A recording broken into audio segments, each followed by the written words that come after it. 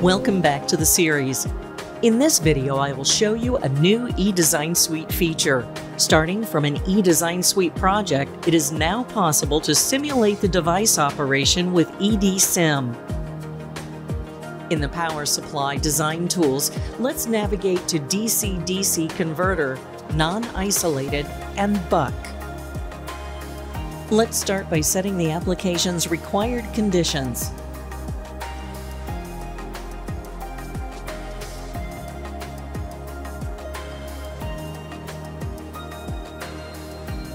Let's select L6983 with fixed Vout and start the design.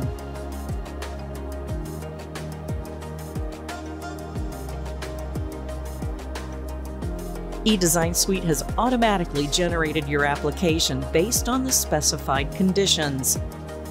As you can see, the efficiency for the maximum required load is higher than 90%.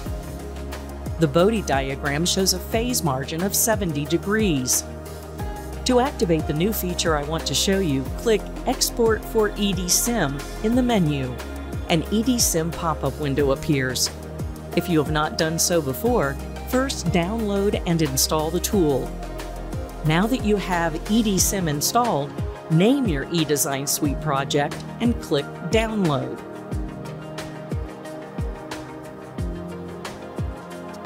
Now, unzip the downloaded project file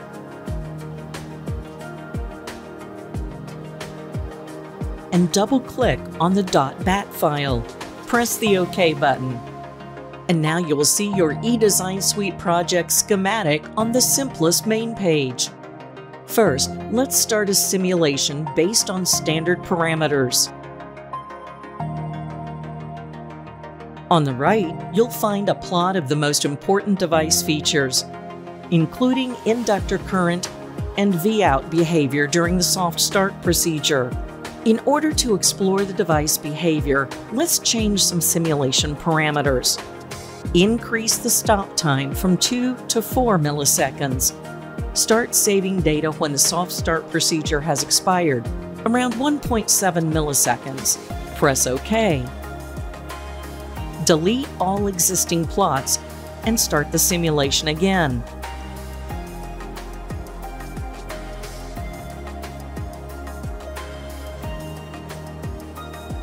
Once the simulation is finished, zoom into the plot to see the resulting inductor current and output voltage ripple. At this point, try to activate the spread spectrum feature.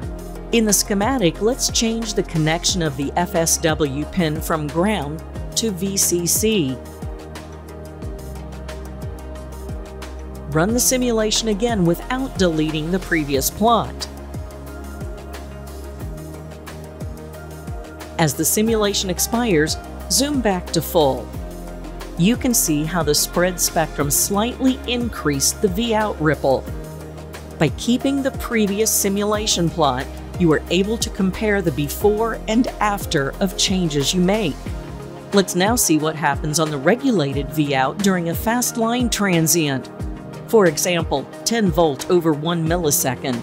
To obtain this kind of line transient, we can modify the VIN voltage generator as follows.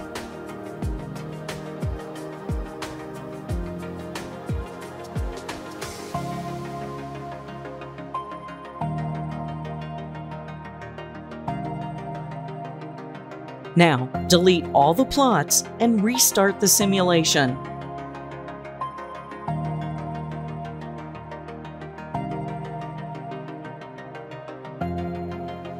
Let me underline the following behaviors. Looking at the top plot, we can see that reducing input voltage resulted in a decrease of the inductor current ripple amount. Looking at the bottom plot, we can see that very low regulated output voltage ripple variations resulted from the fast line transient.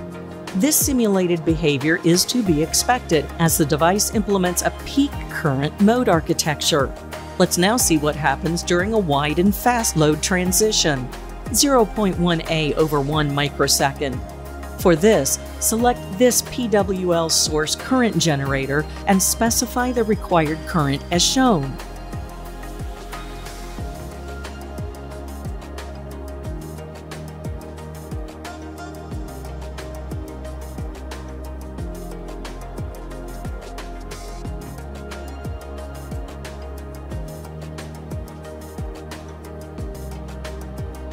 Press OK and connect the current source as shown here.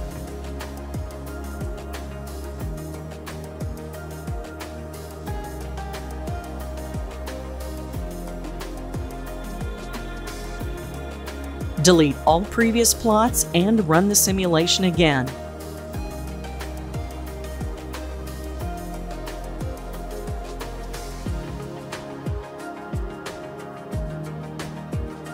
As seen in the bottom plot, the overshoot and undershoot is in the order of 150 millivolt. Finally, let's see what happens on the regulated Vout during an overcurrent protection. The overcurrent protection can be simulated with an extremely fast load transient, 1 ampere over 1 millisecond, with a new required current higher than the device OCP threshold. Let's further modify the current generator, adding these values.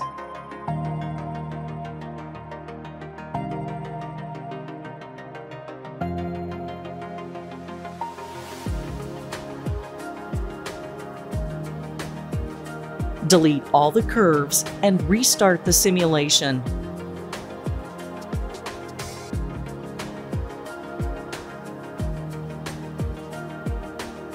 When the required current is higher than the device's maximum current capabilities, the Vout decreases.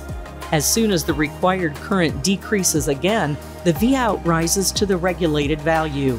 Let's now see how the device implements the light load operation behavior.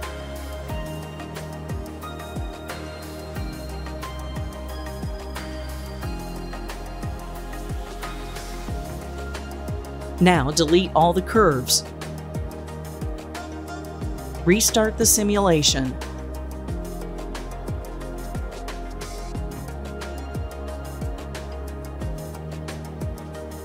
Zoom in at the end of the plot. You will clearly see that under light load operation, the device reduces the switching frequency and slightly increases the regulated output voltage. At this point, if we zoom out, we can see on the same simulation the device behavior under 4 different application conditions: line transient, load transition, overcurrent protection, light load operation. Finally, let's see what happens if we expose the device to the same application conditions with a different switching frequency, 1 MHz for example. To obtain this, let's add a new resistor between the FSW pin and ground.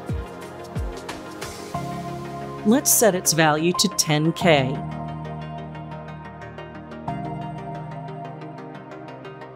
One more time, run the simulation.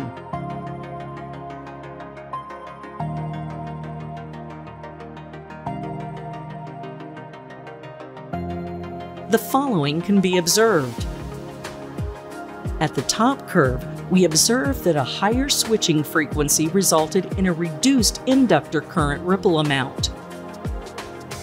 Zooming into the bottom plot, we also see that the output voltage ripple is half the amount it was before at the previous switching frequency. We will see you in the next episode.